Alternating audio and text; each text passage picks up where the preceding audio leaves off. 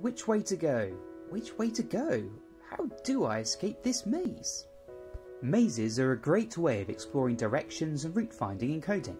They're easy to create with everything from blocks to boxes to recycled materials, and they're also great for teaching skills like forward planning, sequencing and problem solving.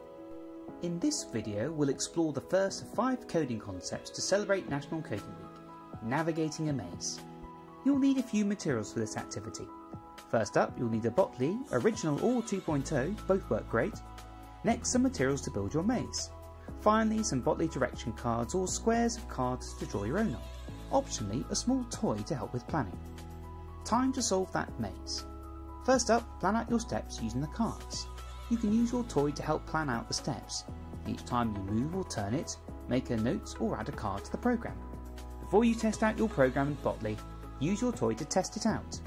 Good coders step through their code, instruction by instruction, as they go, to make sure it runs just how they hope it will, making changes when they need to.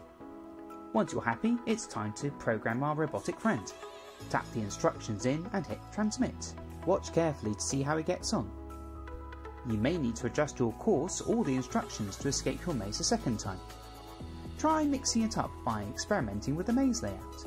Using blocks and boxes makes it easy to rearrange it to try out new challenges.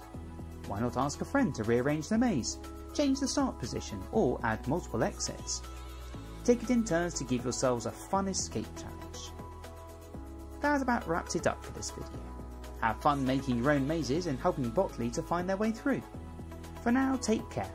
If you found the video helpful or interesting, hit subscribe and share with whoever might enjoy it, and I'll catch you in the next video.